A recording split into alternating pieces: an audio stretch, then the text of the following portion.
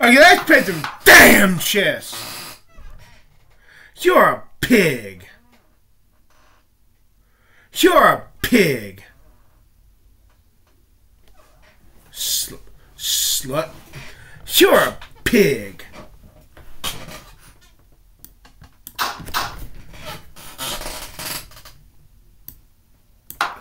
You're a pig.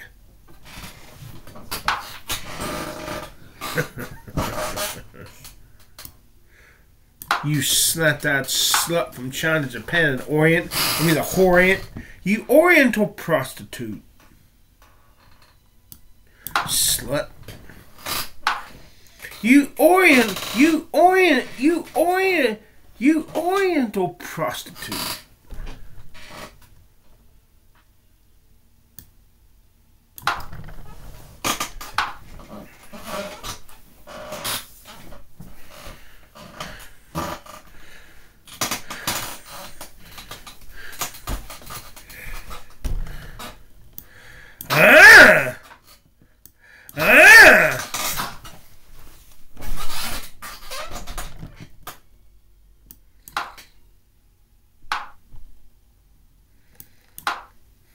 Damn, why the fuck did I do that?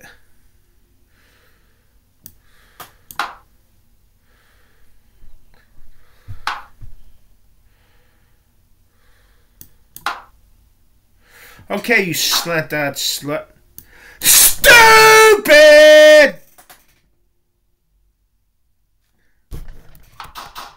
Oh, no. That was me being stupid for saying stupid. You slant-eyed slut.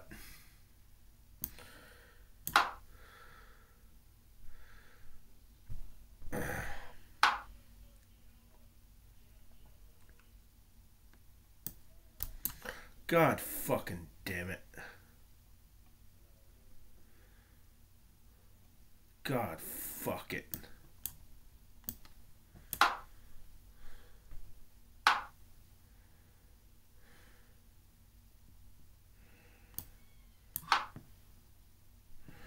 You stupid.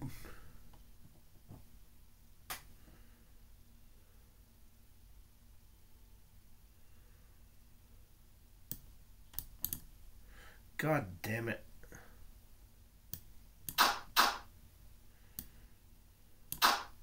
God fucking damn it.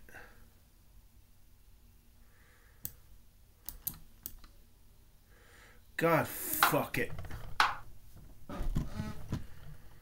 Suck my motherfucking dick, bitch.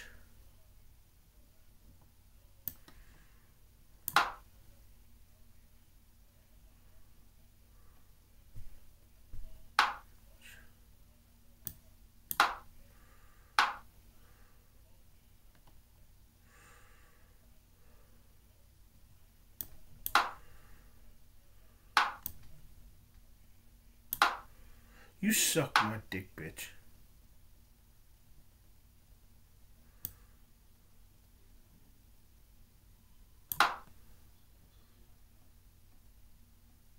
Suck my motherfucking dick, bitch.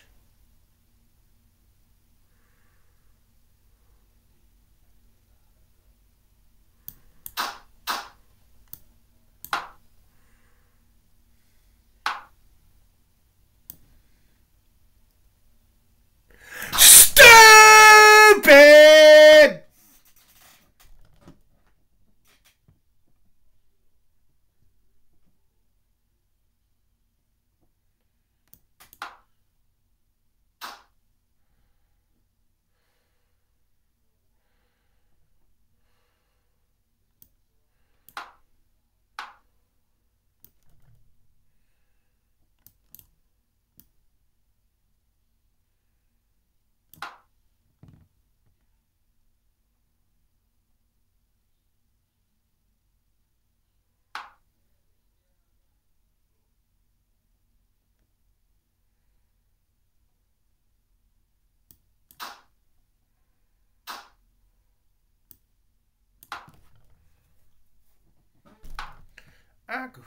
I could spit it.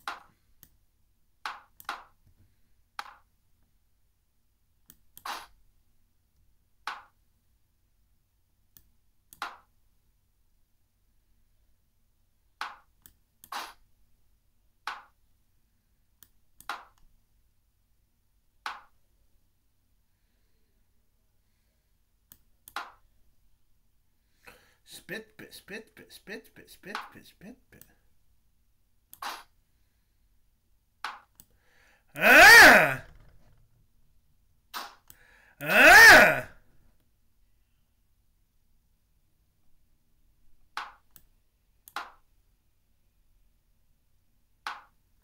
Ah!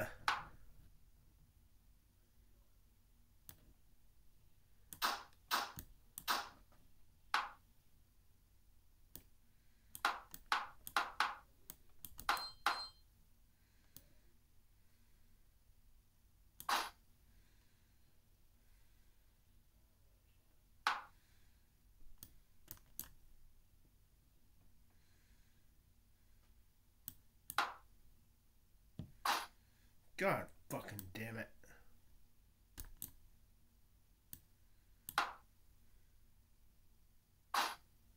God fuck it.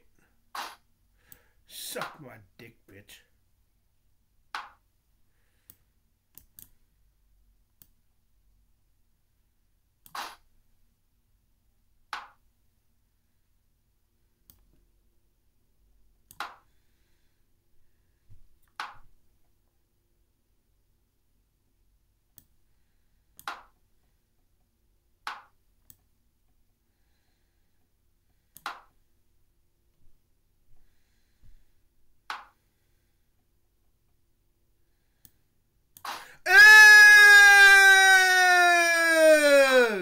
Ah!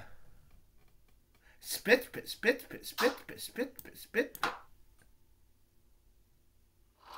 I fucked his hole! I mean, I stuck my dick in his butt and twisted. She's not that. Oh, there's a cute girl. She's cute. I want to touch her head.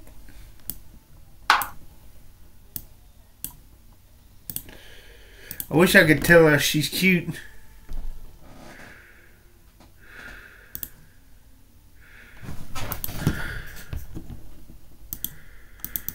What the fuck is happening here? Move, slut! I'm not calling her that. Come on, I'm talking to this game. Come on, slut. Register this slut.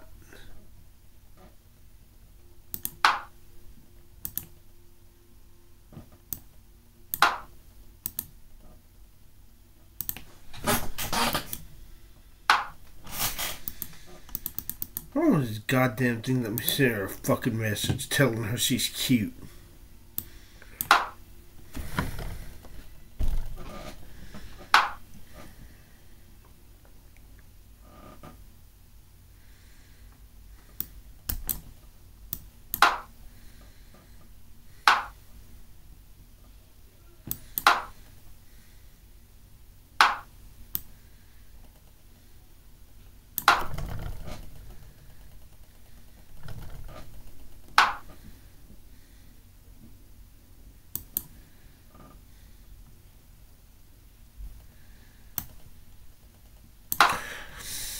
That whore, that whore, that whore, that whore.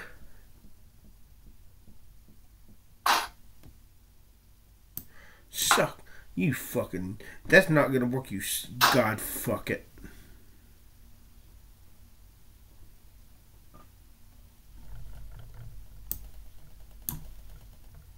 God fuck it.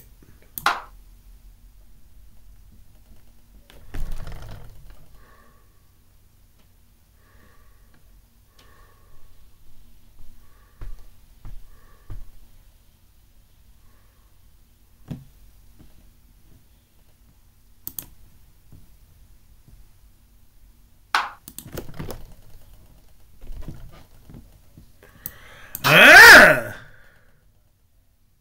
Stupid! You may be cute, but you're stupid.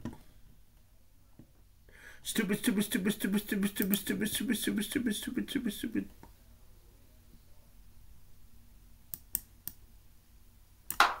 Get that whore, that whore, that whore, that whore out of here.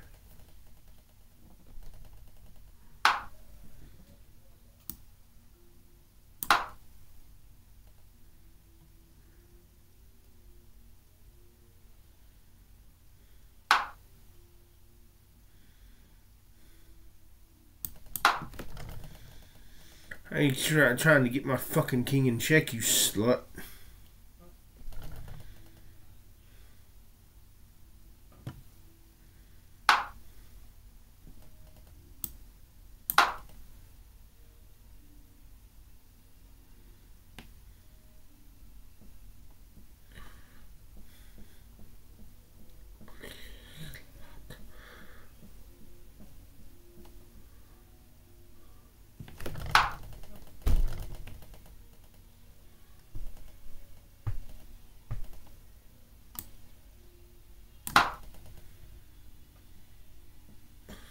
I see a dick in your future. I see a dick.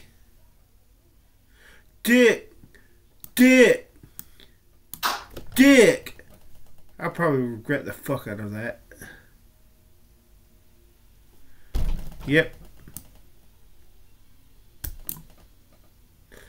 Come on, damn it. Oh, I lost my fucking rook. Come on, slut.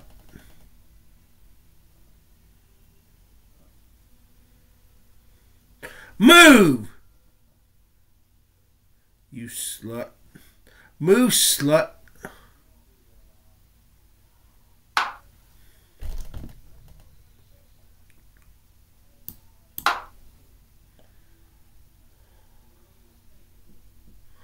I see a dick in your future. I see a dick. Dick. Dick. Dick. Kiss that rook goodbye. Ah!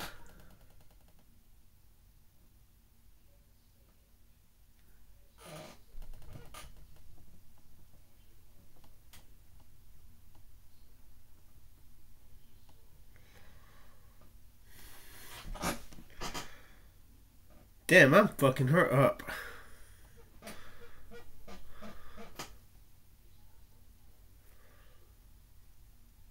He's fucking you up.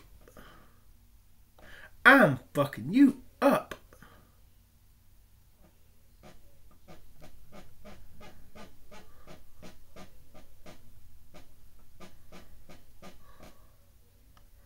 Move. Yep. Get your whore and check it. I may even take.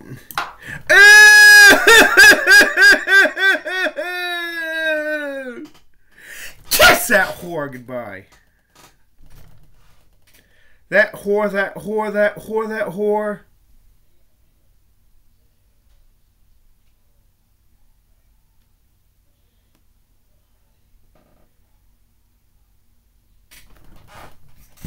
Outsmarted you, honey. Outsmarted you. Me and my long arms outsmarted you. I fucked her. Ho! I'll beat the fuck out of her. I beat her fucking ass. I assed her up. I dicked her up. I stuck a dick up her butt and twisted. Slut. No, she's not a slut. She's cute. But, you know, I just say that word anyways.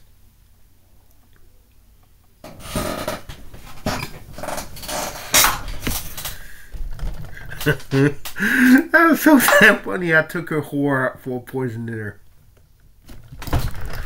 That whore, that whore, that whore, that whore. Vast number of children who have died without being baptized. God, fuck it. Either she's cute. That woman's cute. That woman's so cute.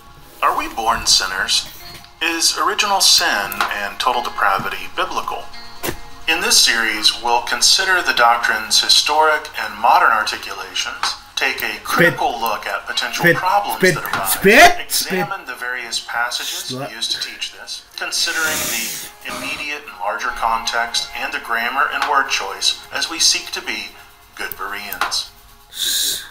son of a In this slut. episode, we'll take a look at original sin as it relates to the doctrine of infant damnation.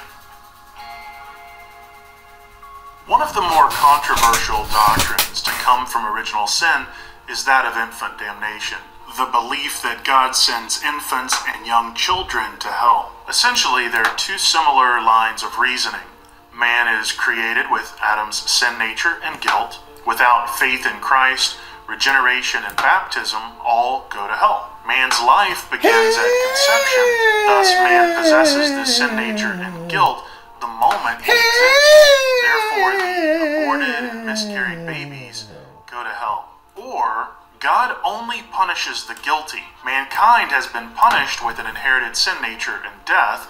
Therefore, God views the entirety of mankind as guilty. The guilty deserve God's eternal wrath. Therefore, all are created deserving the wrath of God. Therefore, aborted babies and miscarried babies go to hell. Thus, if original sin were true, everyone would deserve hell from the moment they come into existence. Personal sins, knowledge of good and evil, right and wrong, even one's age are therefore irrelevant. According to original sin, we were all in Adam when he sinned, and thus we all deserve eternal punishment. So the first Adam came, fell, and all of us in him go down with him, and we're born rebellious. You don't have to learn rebellion. You don't have to learn to sin. You are sinful. I was born sinning, you're born sinning. And we're under the wrath of God because of it. Quoting from the apocryphal Wisdom of Solomon, Augustine of Hippo wrote, "Certain infants, even those baptized, he does not take from this life as adopted into the eternal kingdom, and does not confer on them the great benefit given of him who we read he was taken away, lest wickedness alter his understanding." Fulgentius wrote, "Be assured that not only men but also little children who have begun to live in their mother's womb and have I'll chase that whore to kingdom or come, who, having just been born, have passed away from the world without the sacrament of holy baptism administered in the name of the Father, Son, and Holy Ghost, they must be punished by the eternal torture of undying fire. For although they have committed no sin by their own will, they have nevertheless drawn with them the condemnation of original sin. See a dick in your future. See a dick. Since the time of Augustine, men were carefully attempting to address this problem of original sin as it relates to infants and young people who pass away. Always assuming original sin was biblically sound, they invented entirely new doctrines to plug the theological holes. They innately knew that children were innocent, but they defaulted to this presupposition of original sin. So how could they reconcile these diametrically opposed beliefs, that children are innocent and yet not innocent and deserving God's wrath? Many Roman Catholics came to reject the teaching of men like Augustine and Fulgentius on infant damnation, and instead believed that young children didn't go to hell, but rather a place of eternal natural joy, lacking both the necessary supernatural grace to enter heaven and the knowledge of such a loss. In the 1200s, the concept of limbo began evolving, and by the year 1300, the term limbo of infants was coined. For a while, this teaching of limbo seemingly addressed the ramifications of original sin.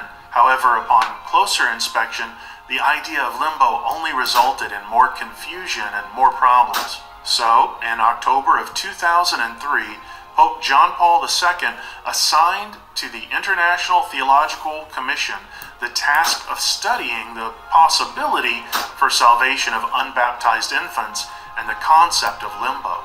Eventually, Pope Benedict of a document produced by the Commission entitled "The Hope of Salvation for Infants Who Die Without Being Baptized."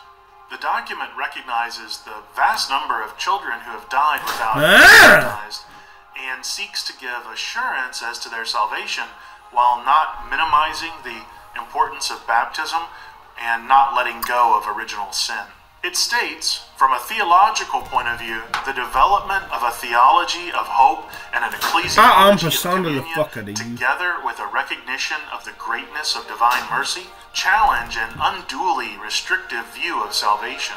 In fact, the universal salvific will of God and correspondingly universal mediation of Christ mean that all theological notions that ultimately call into question the very omnipotence of God and His mercy in particular are inadequate. It goes on to assert that due to original sin, damnation is still deserved, but whether by baptism, prayer, or a special work of God, it is possible children are saved against their will and lacking knowledge in either Christ or their inherited sinfulness. Interestingly enough, the document notes that the Greek fathers held a very different view on the fate of deceased children as a result of their rejection of Augustinian original sin. The idea of an inheritance of sin or guilt common in Western tradition was foreign to this perspective, since in their view, sin could only be a free personal act. With this official Roman Catholic document, the concept of limbo is now, well, in limbo. The Church today rejects the teaching, but now must overcome hundreds of years of teaching it. While Rome has and continues to wrestle with this, many reformers did not latch on to this teaching. Instead, they saw it as in direct opposition to original sin and doubled down on Augustine's teaching.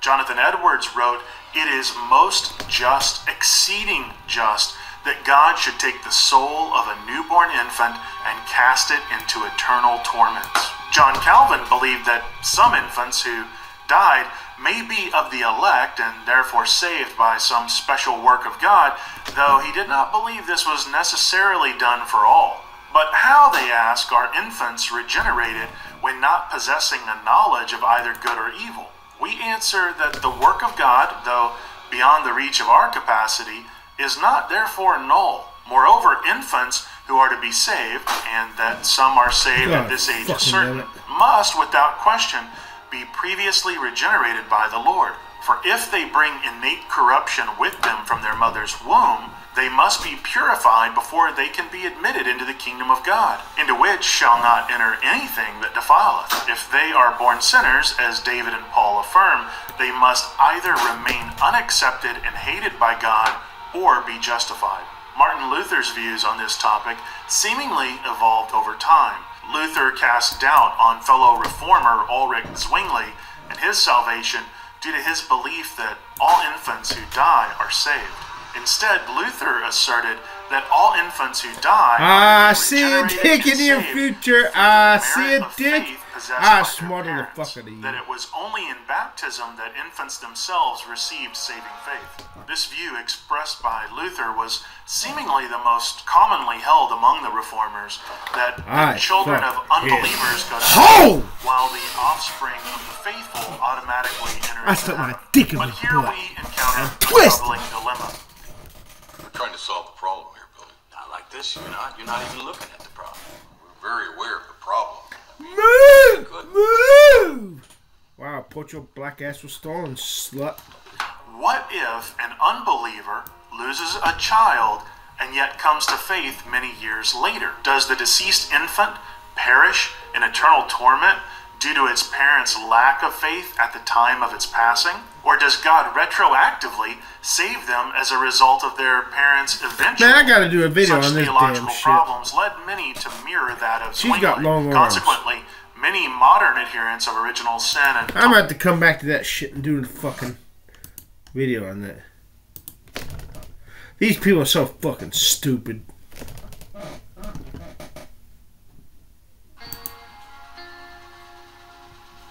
Are we born sinners? Is original sin and total depravity biblical? In this series, we'll consider the doctrine's historic and modern articulations, take a critical look at potential problems that arise, examine the various passages used to teach this,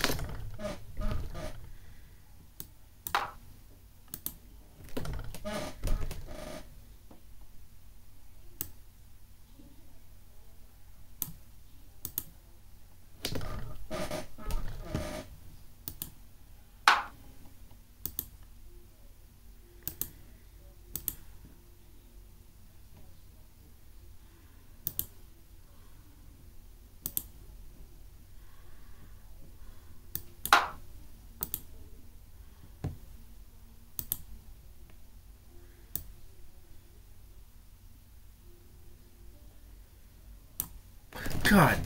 Holy Ghost.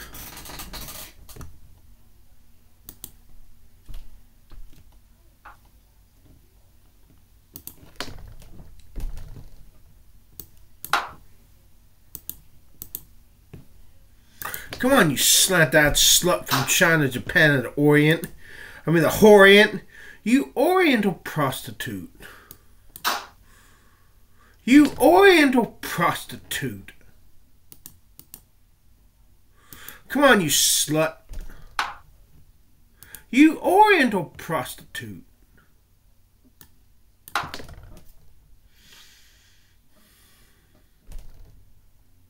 Come on, you slant-eyed slut.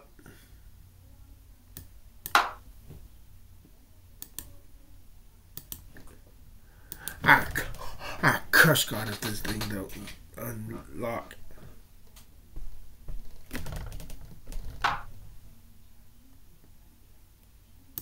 Come on, you slut. He's bringing out that whore.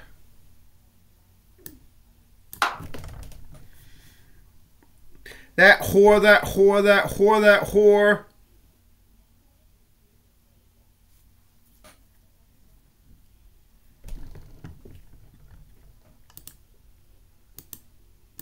Come on, you goddamn motherfucker. I curse the Holy Ghost if that's the thing. I do.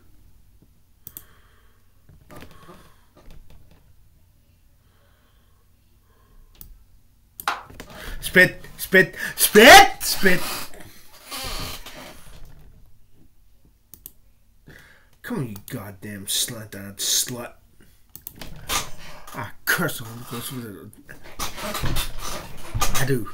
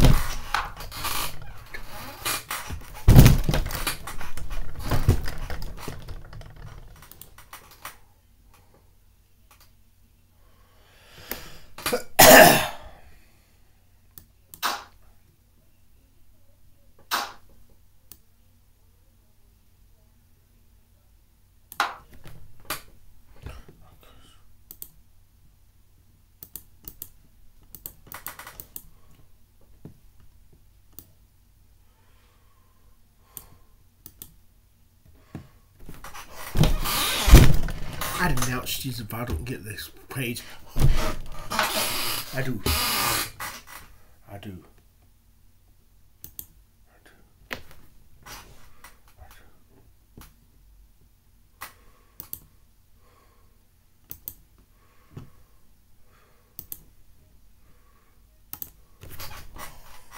I do.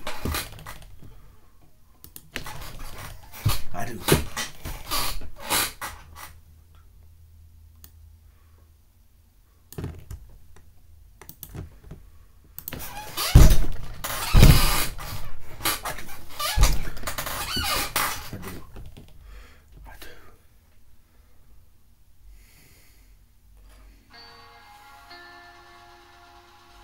Are we born sinners? Is original sin and total depravity biblical? In this series, we'll consider the doctrine's historic and modern articulations, take a critical look at potential problems that arise, examine the various passages used to teach this, considering the immediate and larger context.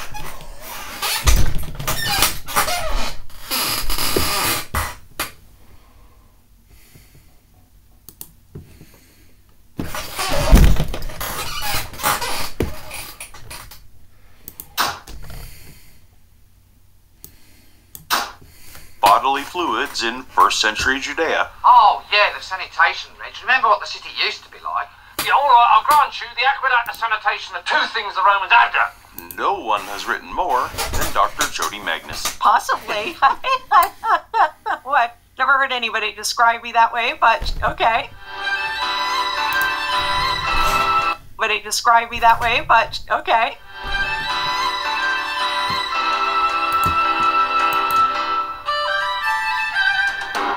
Welcome to Apologia, where a former Christian takes a look at the claims of Christians. We've already covered evangelical YouTube darling archaeologist Titus Kennedy on the Old Testament. Overview of the entirety of the Old Testament. Unfortunately, this has not gone well. You to say the slut least. that And on the slut from existence China, of Japan, and Is there Orient. actually any the evidence Orient, for you the Exodus? Oriental, Well, no, you there's no archaeological evidence, but you recently, Oriental, Kennedy has been you straying into the Oriental world of the New prostitute. Testament. So Slut. I'm very excited to be joined by one of the world's leading archaeologists focused on Move, first century slut. Judea, Dr. Jody Magnus. Thanks for having me. Dr. Magnus is one of 10 world-class scholars. Dr. Jody Magnus. Thanks for having me. Dr. Magnus She is was old. one of 10 world-class scholars who are speaking at the upcoming New And Insights so is into the the other New girl. Testament virtual conference happening in a few Come on, weeks. you An slut. exciting 2-day event tailored to people like me who are passionate about biblical scholarship You but suck aren't my actually dick, scholars bitch. themselves.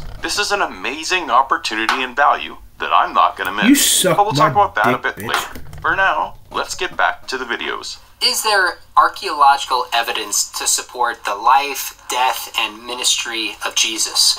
My guest You is Dr. kiss that Kennedy. bishop He's goodbye, an you archaeologist. slut.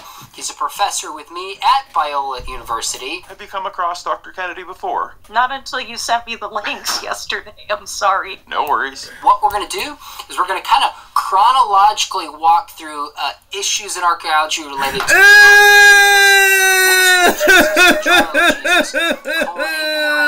So kind of walk through this chronologically. Dr. Titus Kennedy, You you ready to rock stupid and roll? motherfucker. I am. Thanks for having me back on You the show. slut. Overall, I didn't have any huge objections to Ah! it all sounded fine. I think he sounded properly cautious and sort of reserved in what he was saying. For me, coming from a different background and a different perspective, right? I don't see any Slut. problem with acknowledging that these were real historical people who had certain You titles suck and my who happened dick, to be bitch. mentioned in the gospel accounts. I think that the gospel accounts contain a lot of historical references. I mean, I think it's like evaluating any other ancient source, but particularly when you're talking about the Bible, whether it's the Hebrew Bible or the New Testament, it's a matter of Suck my exactly which dick, pieces bitch. of information are reliable or historical. How do you determine which ones are? And just because somebody who is a real historical figure is mentioned doesn't make the entire story historical, right? So Right. there's that as well. You Because suck there's a my lot of dick, fictional bitch. stories like the Avengers, for example, that are rooted in real buildings and real times and even real people outside of the Avengers.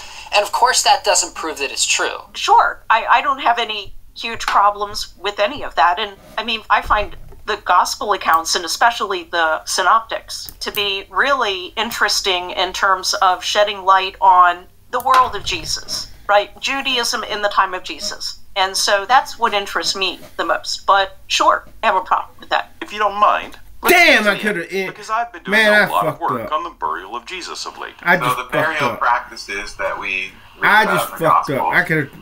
those Sound very stupid well as what we shit. know about Stupid. I'm first talking to me. century Judea, and that's to be expected. I don't think Stupid. that's something that many people would say would be invented by the gospel writers. You may or may not be aware of this, but it's on this front Damn, that where fucking you are pissing me a off. I could darling have taken of his Christian whore out for a apologists. poison dinner. Jody Magnus, an atheist archaeologist from the University of That North Carolina, whore, that who I whore, that footnote in the whore, book, that and whore. others. So she has no theological motivation. Let's see if I So got a this fucking says, pizza yes, out the there. Gospels Come on, you get slut it that slut. right. I have no idea. You wrote the gospel accounts of Jesus Move! appear to be largely consistent with the archaeological Wow, evidence. put your black ass with And stall also, and even the VR gospel white, you accounts slut. describing Jesus' removal from the cross and burial accord well with archaeological evidence and Jewish law. You are oft quoted. Yeah, Ah! they're consistent with. You They are consistent dumbass. with.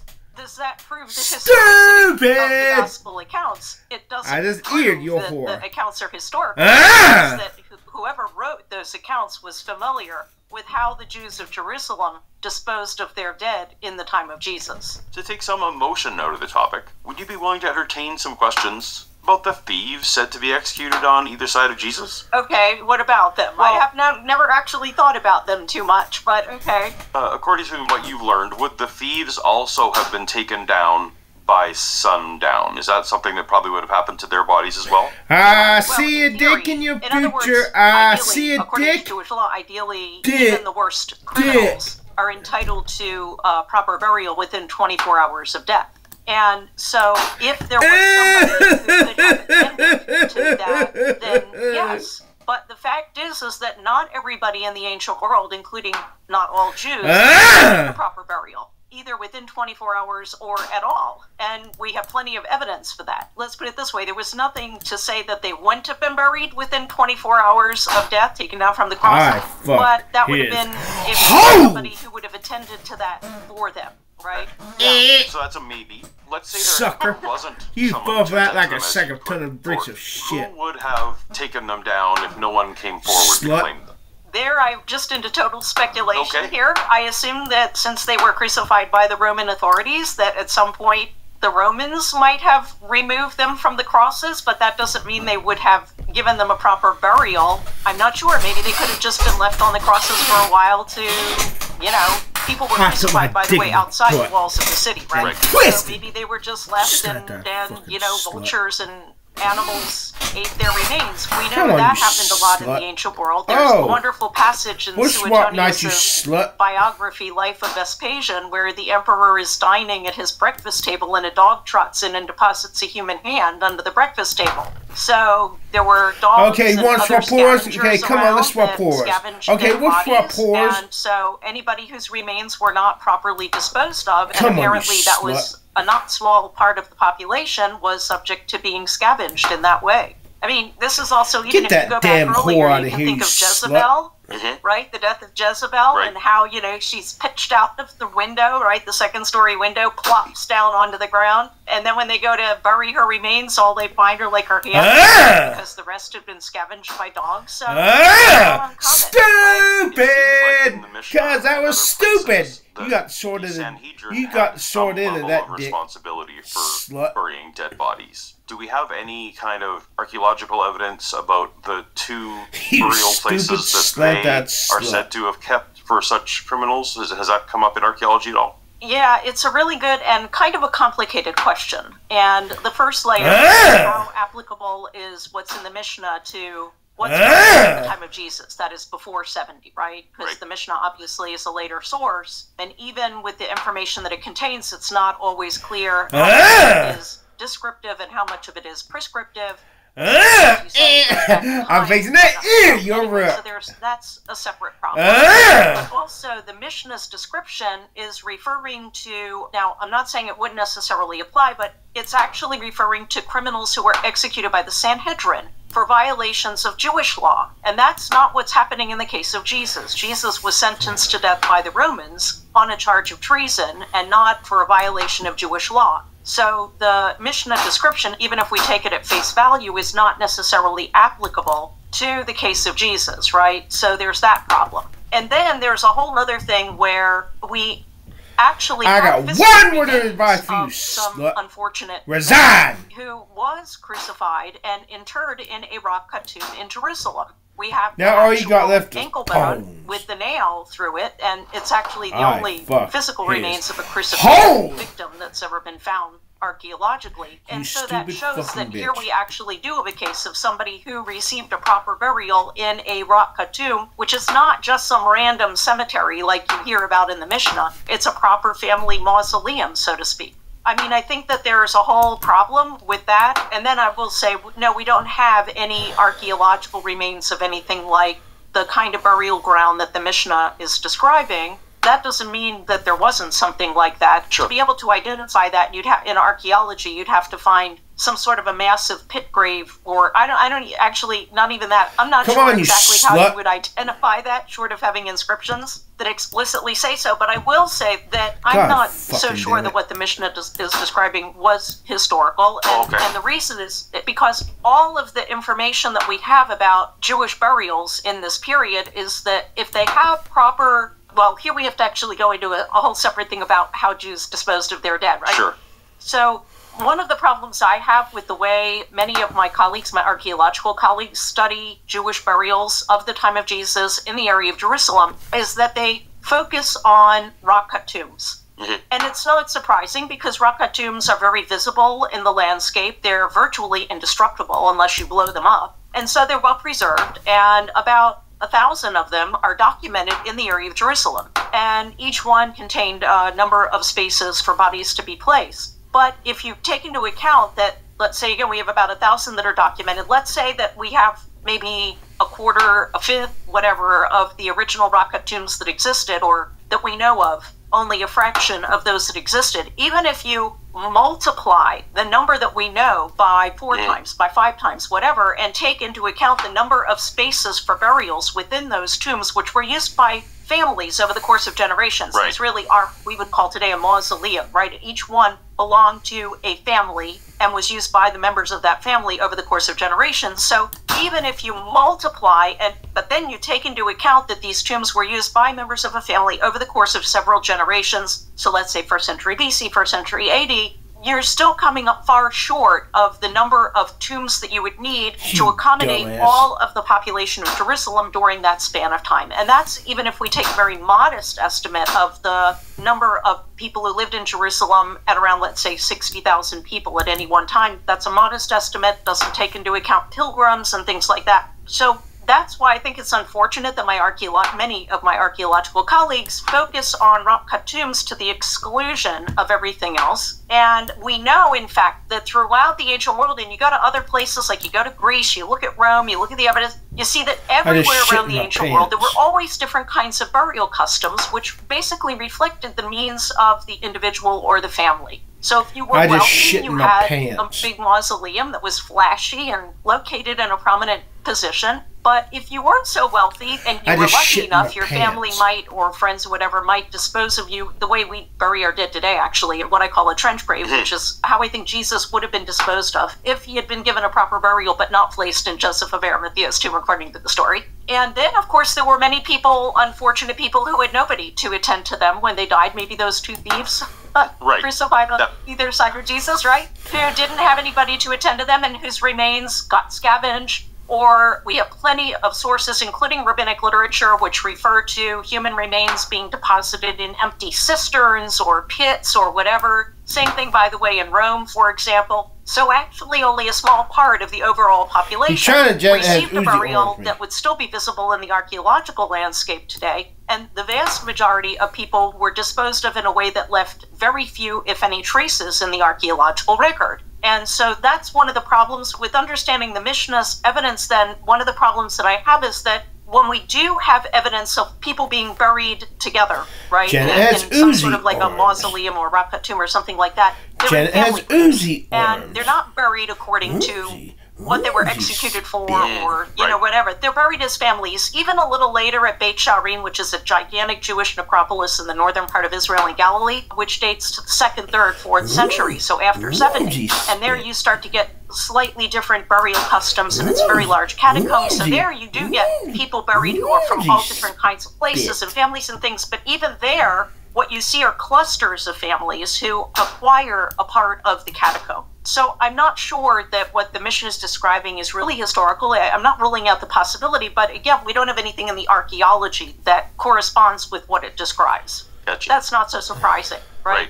You know, it's actually interesting. So coming back to there is actually a passage in Josephus, the 1st century Jewish historian, where he refers to a situation during the time of the first Jewish revolt against the Romans in Jerusalem, where the Romans were crucifying rebels outside the walls of the city. These happened to be Idumeans, so they were Idumean Jews. They were Idumeans who had been converted to Judaism at some point. And he actually refers to the Jews taking care to get the bodies from the crosses and bury them within 24 hours. And so that indicates that there certainly were cases. I don't know that this happened all the time, but there was somebody who sometimes was concerned to take these bodies off the crosses. He doesn't say any more about who these were. The people who worried about getting these bodies off the crosses and burying them, were they just random groups of Jews who were worried about that, or were they some friends or relatives or something like that? We don't know. And by the way, in the Roman world, there were burial societies. People joined. People paid. Wow. I'm a member of our, I'm a member of our local Rotary Club, by the way. So it's kind of like that, actually, in that you paid your membership, right, in a burial society in order to ensure that when you died, your remains would be properly disposed of. Oh, this is so much better than what I had imagined. Yeah. I thought they were getting together on Friday night and just burying people. Okay. No. Okay. No, and so... so this is like a timeshare situation. Or something. Yeah, that's right. It's like a timeshare. Yeah. So, again, because people knew, at least... Especially, I suppose, if your family didn't have like a big mausoleum where you knew you would be interred after you died, you wanted to make sure that your remains were properly disposed of, right? And so these kinds of burial societies. All right. Well, thank you for taking on my pet passion. Let's see if Titus touches on any of yours. So we've got King Herod the Great. Now, he's a very well-known figure. I don't think hardly anyone is going to his historical existence. He's presented as a king with a title of king, right? Now, we can look at Josephus and see that, of course, too. But on his coins, Herod had some very, very interesting things. Like, he calls himself King Herod on those coins. So he has the title of king, just like we see in the Gospels. It's not a governor. It's not some other title that he had. It was elevated to the position of king. And Herod also has some other interesting aspects on his coins. One of them shows this helmet with the star on it. And it seems to be a Roman symbol. See a dick in your future. See a dick. But it also has some sort of messianic interpretations, too. Beyond just this coin, what can you tell us about Herod and what he thought about himself? Yeah, well, thank you for asking. That's one of my favorite things that I've done recently. But I will say about that coin, about that particular coin, I connected with a mint at Samaria. At the time I wrote that paper about it, which was a long time ago, I didn't connect it with messianic expectations. I would be a little reluctant to do that now. I actually connected it with the occult of Cori at Samaria, because it's the Kappa the Dioscuri, and there's stone blocks from a temple or shrine to Cori at Samaria that have that same design on them. So anyway, I would actually be a little, hesitant to make that leap. But the recent paper that I wrote, which was published in 2019, is about Herod's tomb at Herodion. Herod the Great ruled from 40 BC until his death in 4 BC. Josephus tells us that when Herod died, and he died in his winter palace at Jericho, his body was brought to Herodium for burial. See a dick in your so future. We know that Herod was buried at Herodium. It happens to be the only site that we know of. There's one other possible candidate, but let's ignore that. That Herod built and named after himself. He built a lot of things, and he always named everything that he built after somebody, in honor of somebody, like, Caesarea, which he named in honor of Augustus or whatever. But Herodium is the only place that he put his own name on. And it's a fortified desert palace, very close to Bethlehem. And actually, I'm practically spitting distance of Bethlehem. It towers over Bethlehem. And so it's interesting because apparently Herod named Herodium after himself because he intended it to serve as his everlasting memorial, right? It's his monument to himself. Now, Josephus tells us that Herod was buried at Herodium when he died, but he doesn't say where the tomb was located. That's a big site. It's a mountain, actually. Herod literally created an artificial mountain there. And finally, in 2007, the late Israeli archaeologist Ehud Netzer and his team found the tomb, which is a mausoleum, halfway up the side of the mountain, more or less on the side facing towards Jerusalem. And so the paper that I wrote about this, what I say is, in my opinion, the discovery of Herod's tomb at Herodium is the most important discovery in this region since the Dead Sea Scrolls. Wow. The Dead Sea Scrolls have been described as the most important archaeological discovery of the 20th century. I think that Herodium is the next one after that for this century. And the reason I think that is because we have no direct sources of information on Herod in the sense that we have no writings that he wrote. Right. All of our information about Herod is filtered through other sources. So our main source is Josephus, who drew his information, who was born 4 decades after Herod died. So I just got myself a whore. During the time of Herod, he is drawing on his information from various sources, primarily the lost biography of Herod written by Herod's court biographer Nicolaus of Damascus. So we know that Josephus was taking a lot of information from there, but we don't know what he did with that information because we don't have the original. So we have Josephus, we have scattered references to Herod in other sources. We have the New Testament, of course, right? The massacre of the innocents in Matthew. And then some scattered references also in ancient Jewish sources, whatever. Pretty much all of our information about Herod from these written sources is negative. Presents Herod in a very negative. And what's important about the discovery of Herod's tomb, in my opinion, is that now we can see Herod in his own eyes. See him in the way that he wanted to be remembered and memorialized. The message that he is giving us unfiltered directly after 2,000 years. And so I wrote this paper about the mausoleum, and it has, so again, I'll just distinguish and say the mausoleum is the structure in which Herod's remains were placed, or his remains were placed next to it or something. It's basically the structure that marks the spot where Herod was buried, and it's located partway up the mountain, just to be clear about the terminology of mausoleum. So it turns out this mausoleum is a kind of a freestanding monument with a kind of a tall, elevated square podium. It's all made out of stone. And on top of that tall-raised podium was a circular structure, which is called a tholos. Tholos is just Greek for circular structure. Surrounded by 18 Ionic columns. Ionic columns are the kinds that have the little curly Q capitals. And then on top of that, a kind of a conical roof that goes up from there. And so the team that worked with Ehud Metzer and published a really extensive study of the tomb and the mausoleum, and pointed out that, you know, there are a lot, and other scholars have also talked about Herodium in this light. How do we situate this kind of structure within the larger Greek and Roman context? And it turns out that, like all of Herod's other buildings and monuments, it's a hybrid. Herod drew on different kinds of traditions, and he makes a unique combination of things. And so he draws on native traditions, like Judean traditions, or Nabatean, because he was half Nabatean, right? His mother was Nabatean. And on Greek traditions, or Hellenistic traditions, and on Roman, right? And it all merges together without going into all of the different parallels. When you look at what we have at Herodium,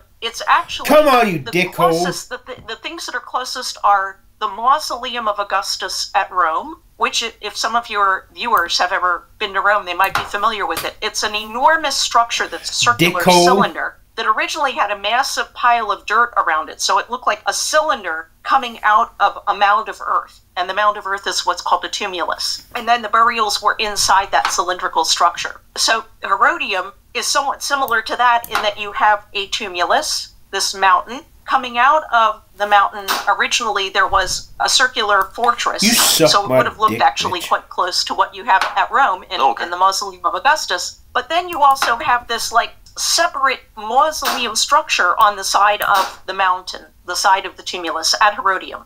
Where's that coming from? That's coming from the Hellenistic world. And actually the inspiration is indirectly the most famous tomb of antiquity, one of the 7 wonders of the ancient world, which was the mausoleum at Halicarnassus. That's where we get our word mausoleum from, because somewhere in the middle of the 4th century BC, a king who ruled in the area of what is today the southwest coast of Turkey, ancient Halicarnassus, modern Bodrum, died.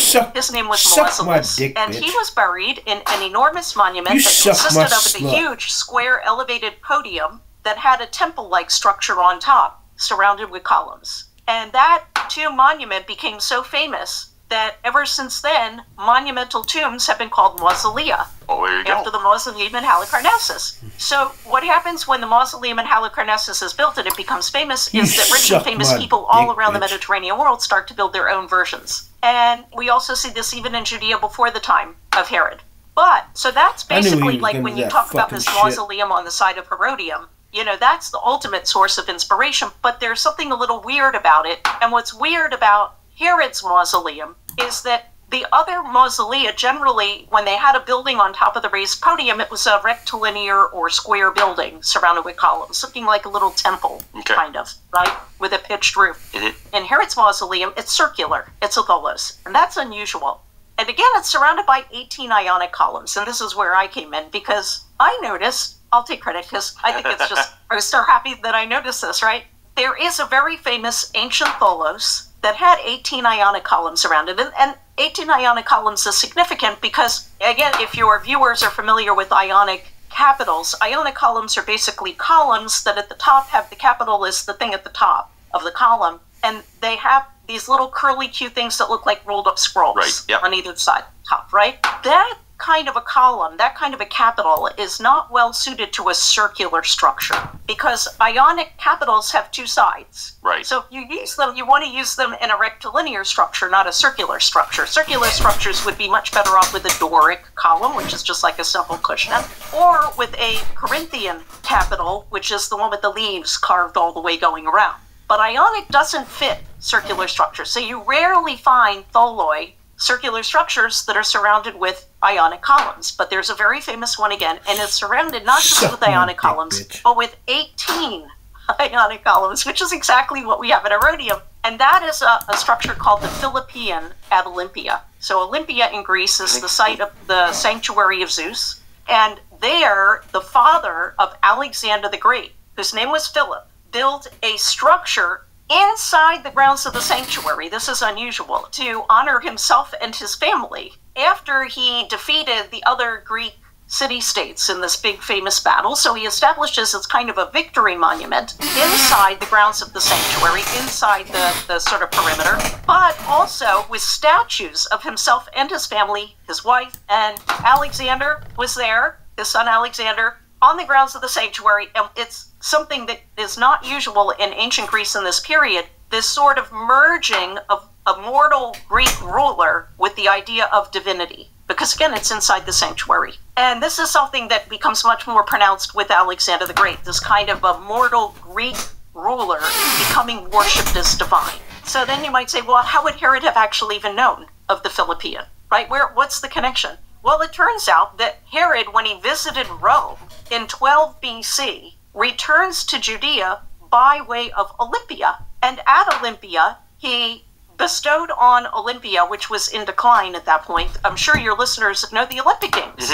Yes. The Olympic Games are called the Olympic Games because the very first games were held at Olympia in the year 776 BC. So by this point, though, Olympia is in decline, the games are in decline, and Herod bestows a huge amount of money on Olympia and to keep the games going and all sorts of other stuff, and they actually made him an honorary president for life. And then he goes back to Herodium, and guess what?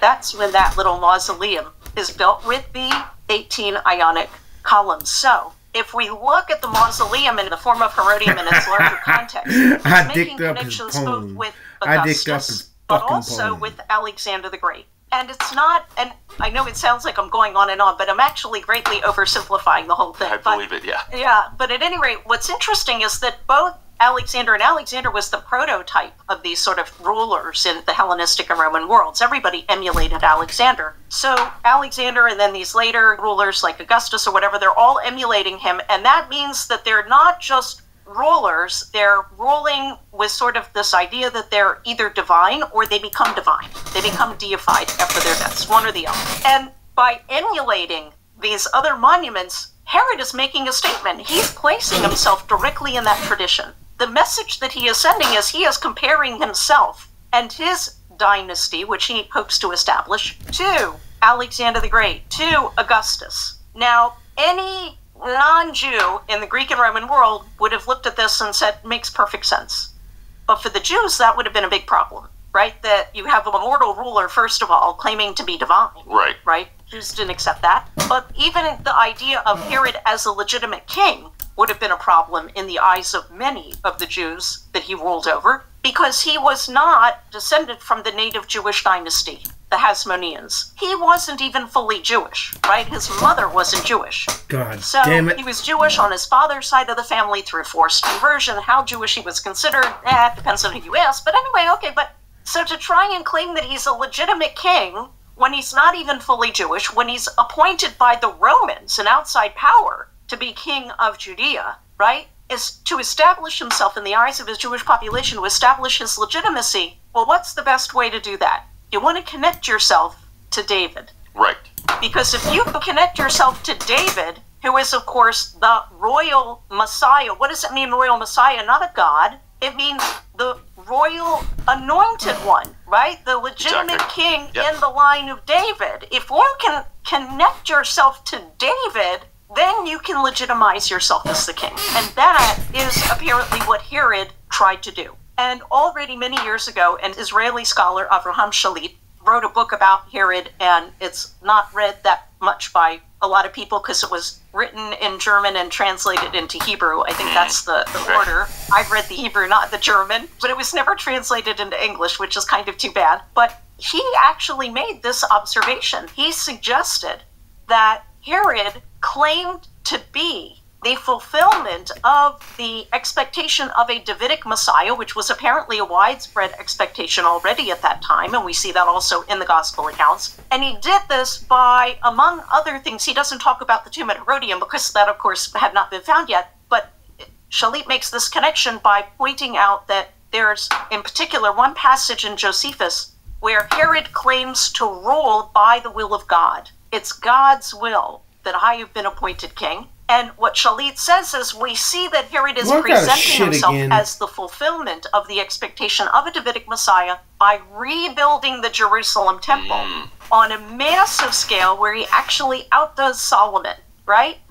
And what Herod then does is he plugs into the existing sort of Roman environment of an era of peace and prosperity, this sort of golden age in the time of Augustus. What have the Romans ever done for us? I gotta shit again. Brought peace. Oh, peace.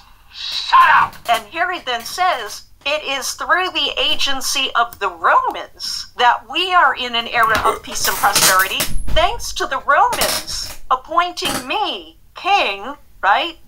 And so he's like, okay, and now in Herodium we can look and see what's going on here. And one of the things that I had long asked myself, and this was long before the mausoleum was discovered, is why Herod had himself buried at Herodium. I couldn't figure it out. You know, of all the places, he could have been buried anywhere. Why on that spot? And then finally it all made sense because it overlooks Bethlehem. The connection to David, right? You want to connect yourself to David. Bethlehem is the birthplace of David. Look at the trouble that the gospel writers go to connect Jesus to David by way of Bethlehem, right? Absolutely.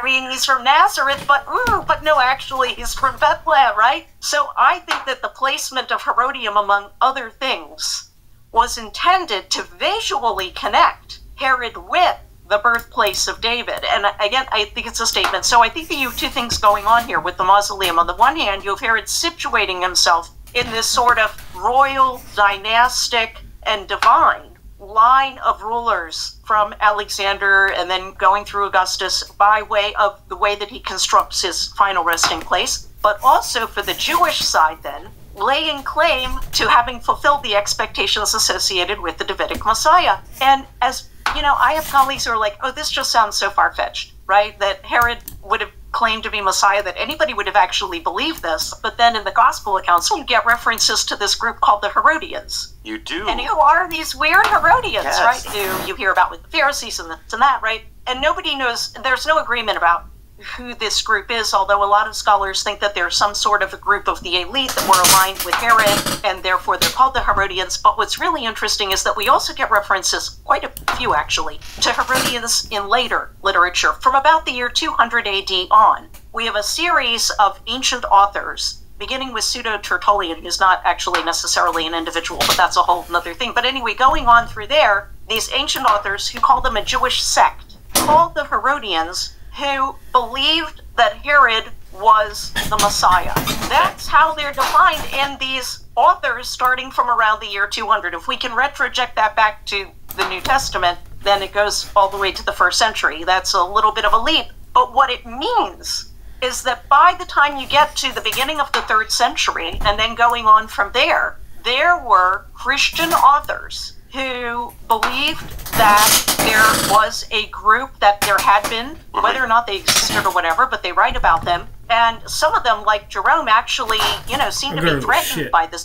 This is a group that thinks that Herod's the Messiah, whereas actually the Messiah is Jesus, right? So it appears that the idea that Herod not only claimed to be the Messiah, but actually that there were people who accepted that claim, that is something that's real. And now we go back to the way Herod chose to memorialize himself in his mausoleum and his tomb in Rome. It fits together. Absolutely.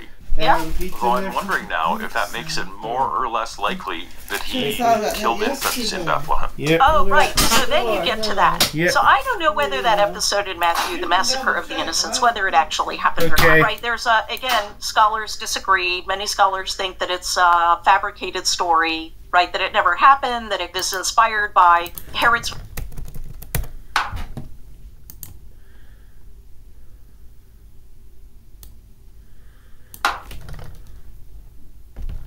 I just dicked up his poem. Ha ha ha ha ha ha ha. Slut.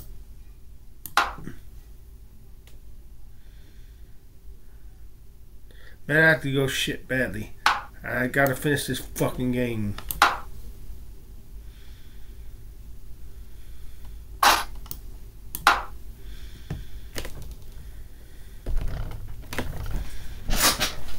If I can just get my king parallel to his.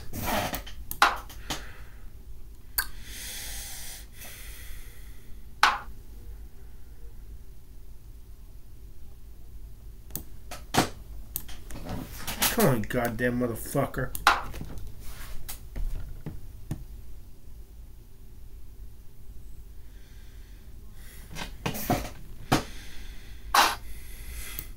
Suck my dick, bitch.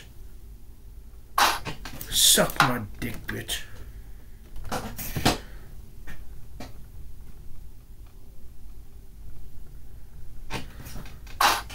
Suck my dick, bitch.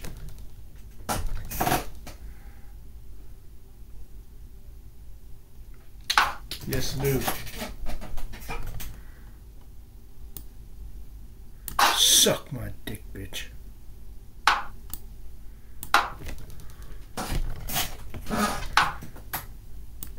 Suck my dick, bitch.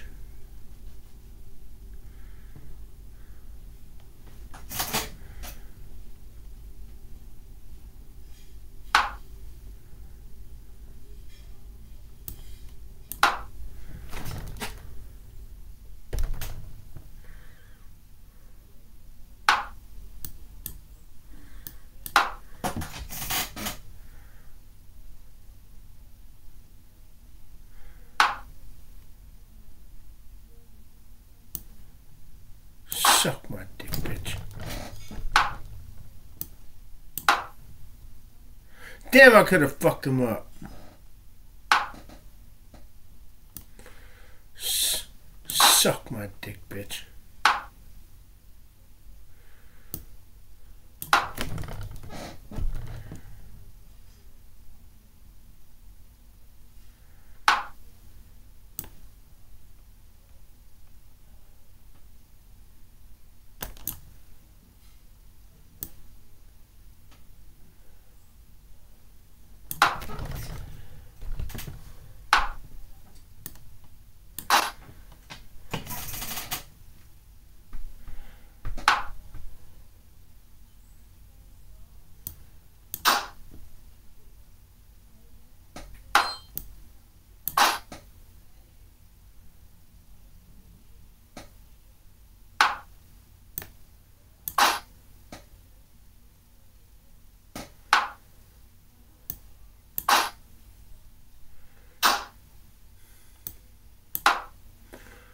Gotta go for the fucking stalemate.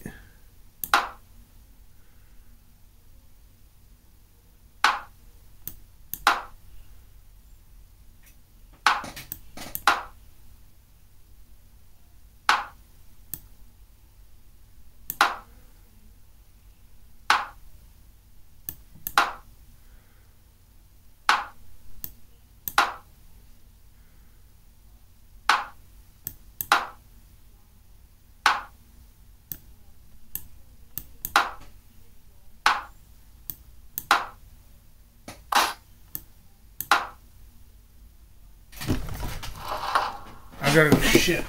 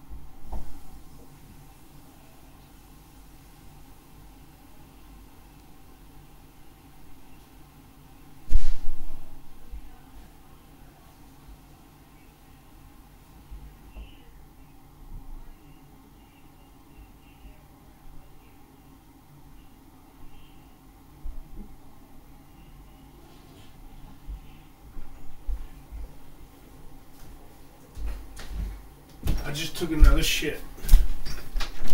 That ally is worth having a shit 2-3 times a day to lose the weight. It's fucking worth it, slut.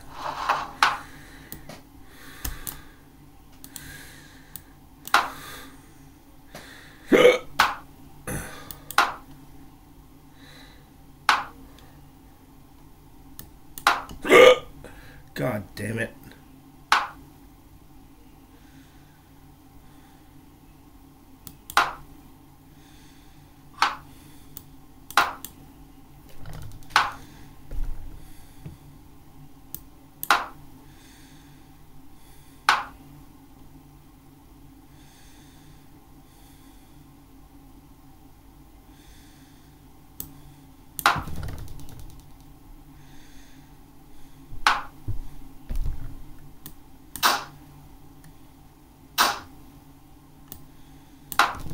God damn it. God fucking damn it.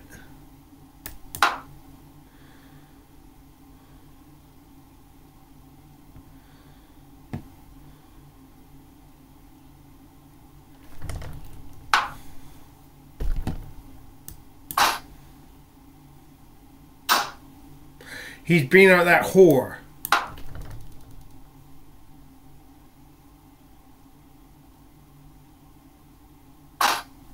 You suck my dick, bitch.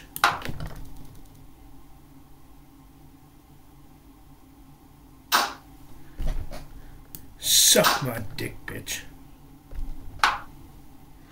You suck my dick, bitch.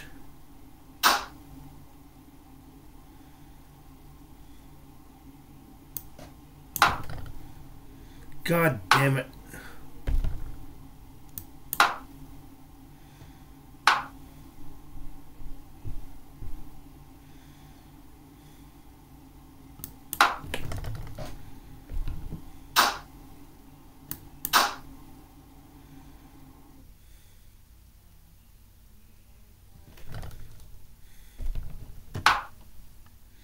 Suck my dick, bitch. Ah!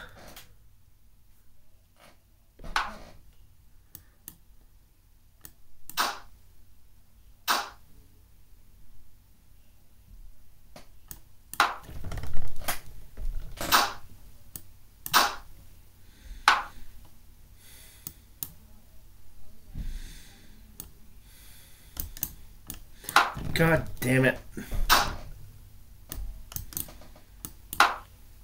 Son of a bitch.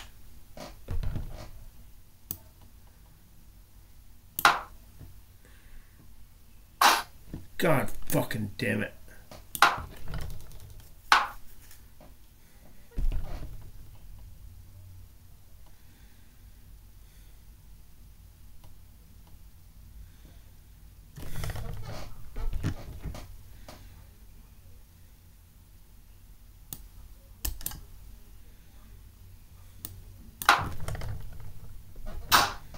God fucking damn it. God fucking damn it. God fucking damn it.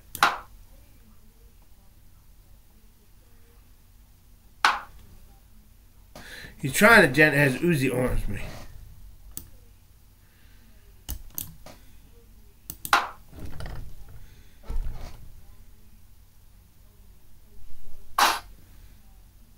Suck my slut, bitch.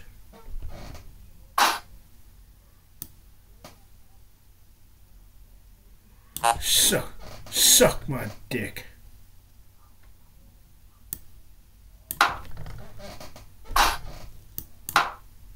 Well, but patty cakes are not long.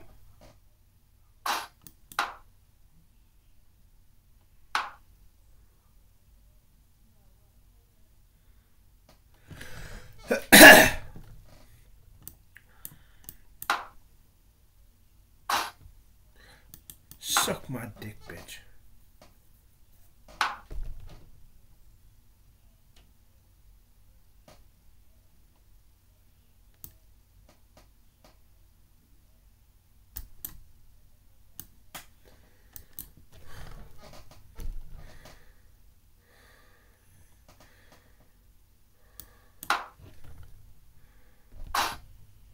God fucking damn it.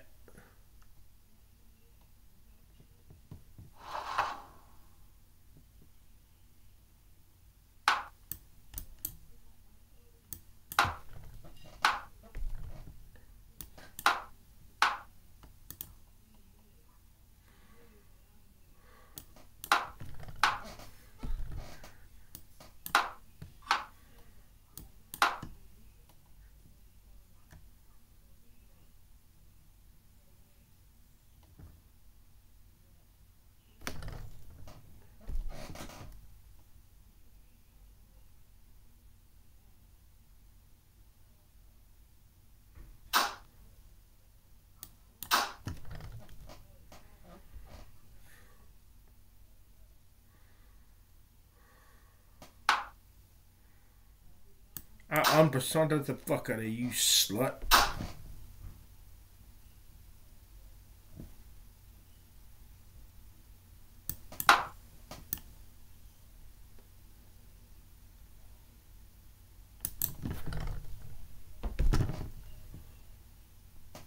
You slut, that slut from Heidi. Come on, slut. Ah!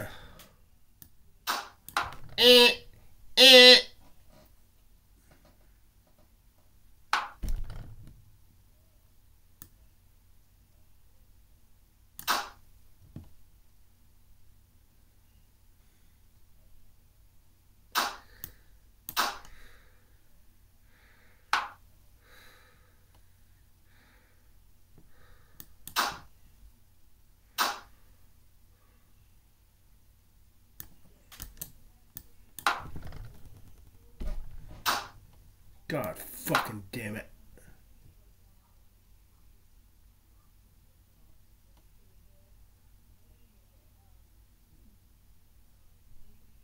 No.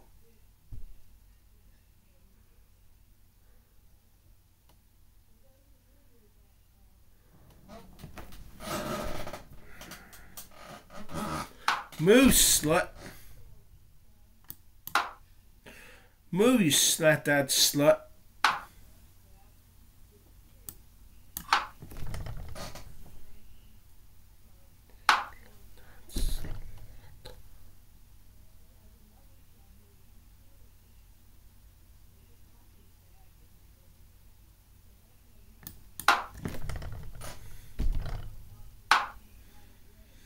He's trying to Janet has Uzi on me.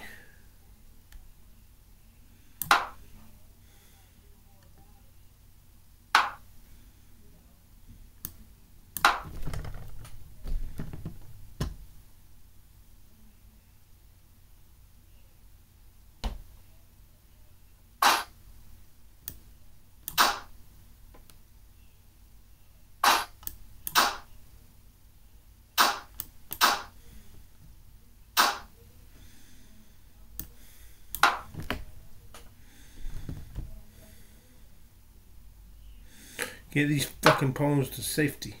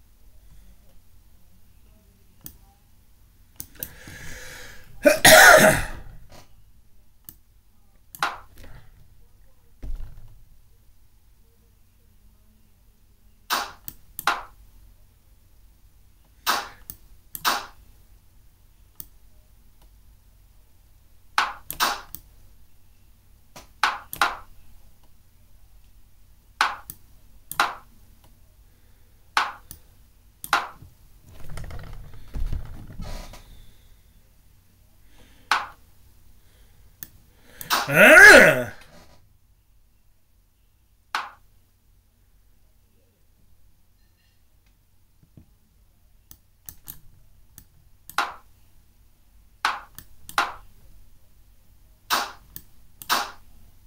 Spit, spit, spit, spit, spit, spit, spit, spit, spit, spit.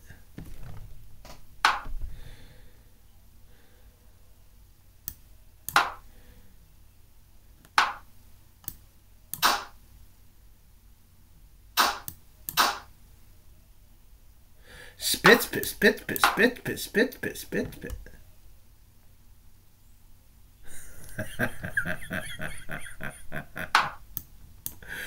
With the rook.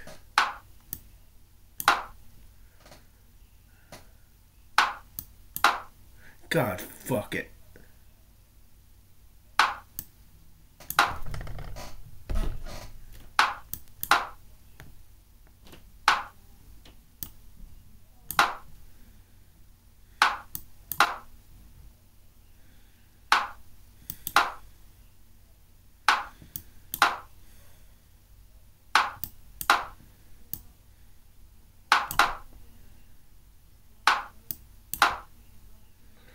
Whispering, no.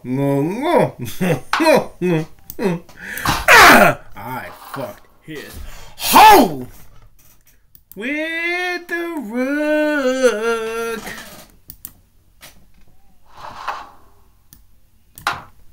Man, I stuck my dick up his butt. And then twisted. Come on, you slut-eyed slut.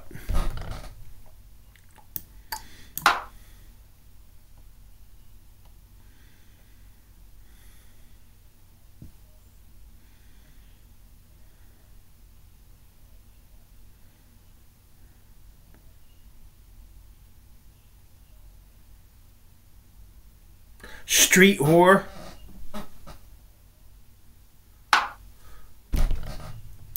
Suck my slut.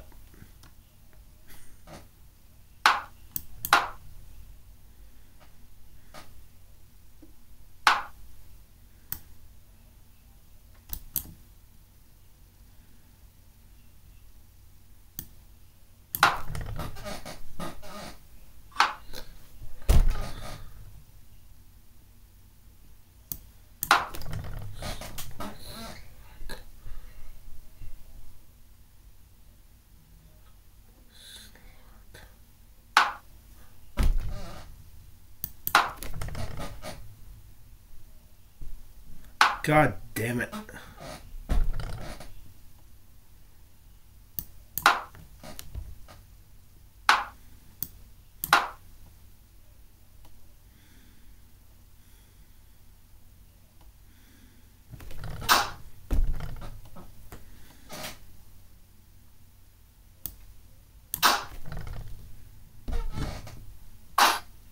God fucking damn it. Suck my dick, bitch.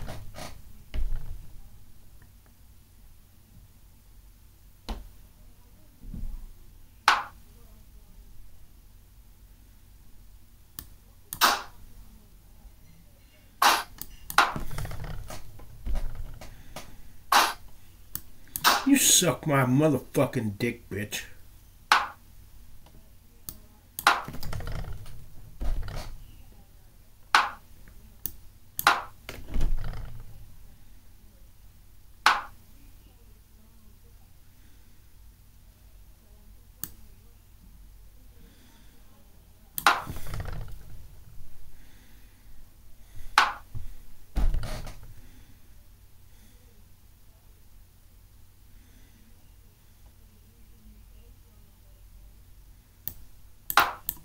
God damn it.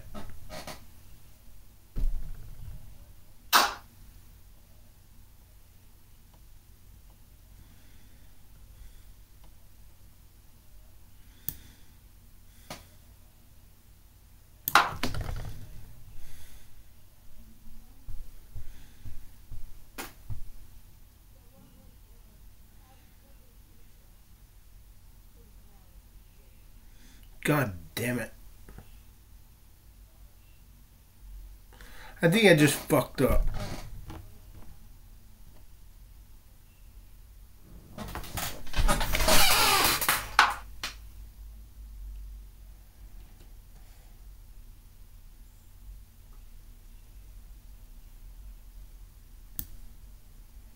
Stupid! No, you just fucked up. 'Cause that was stupid. You stupid bitch.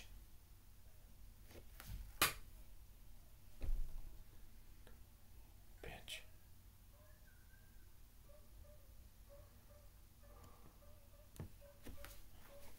Stupid bitch. Bitch.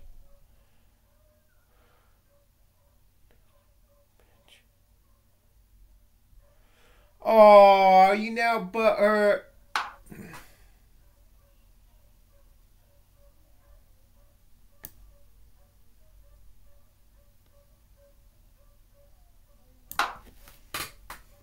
You slut.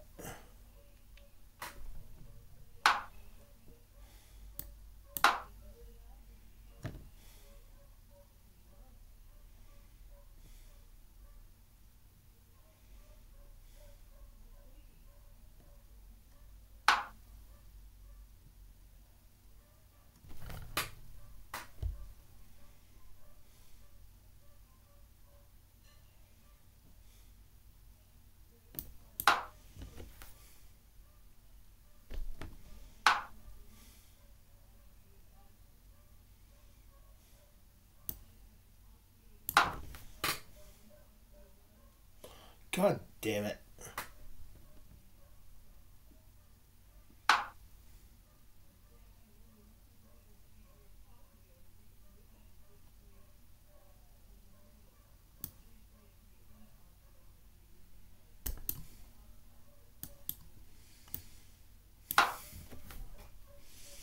God fucking damn it.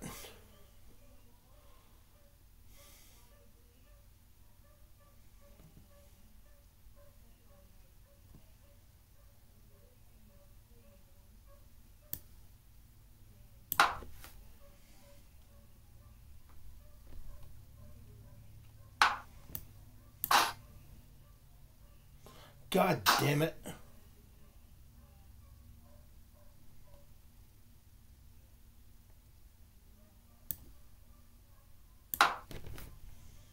God fucking damn it.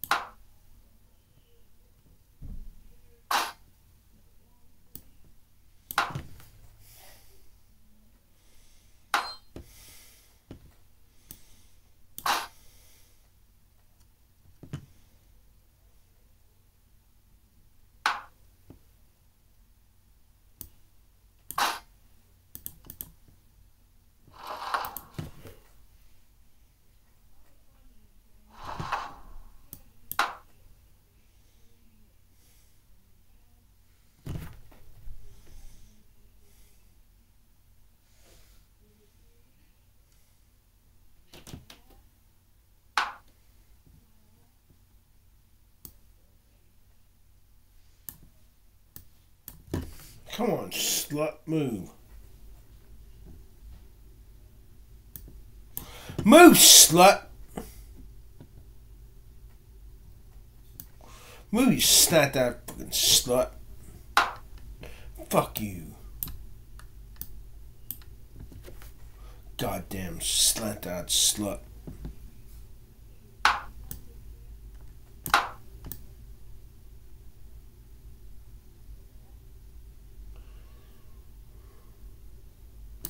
Move, slut.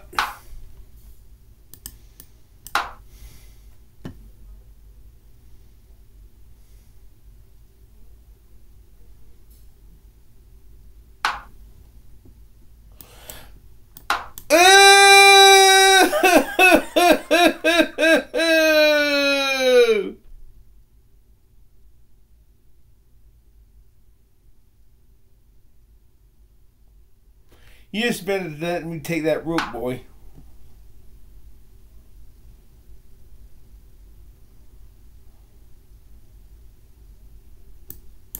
God damn it. God fucking damn it.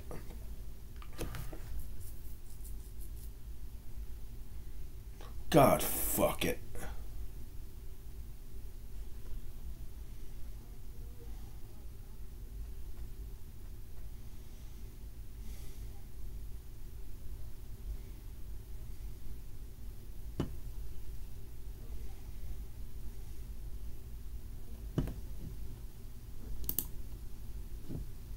Rhodium, it all fits together. Absolutely. Yeah. Although I'm wondering now if that makes it more or less likely that he killed infants in Bethlehem.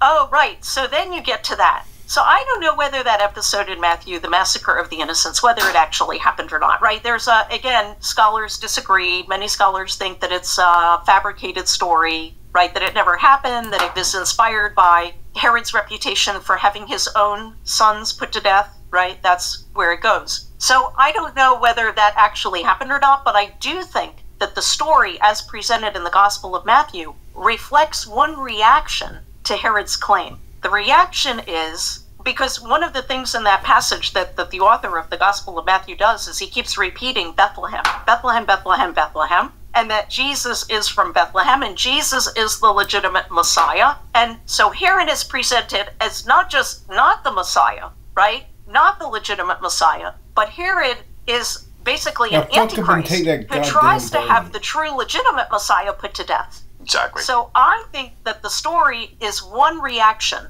among Jewish reaction to Herod's claim. So clearly, different groups of Jews reacted differently to Herod's claim. So you have, I think that there was probably a group, whether they were called the Herodians or not, who accepted Herod's claim. And they were probably members of the elite. They were probably in his circle because they benefited from being in Herod's circle. But then there were obviously other Jewish groups that opposed this claim. And I think that's the reaction that we see in the story of the Massacre of the Innocents. That makes a lot of sense.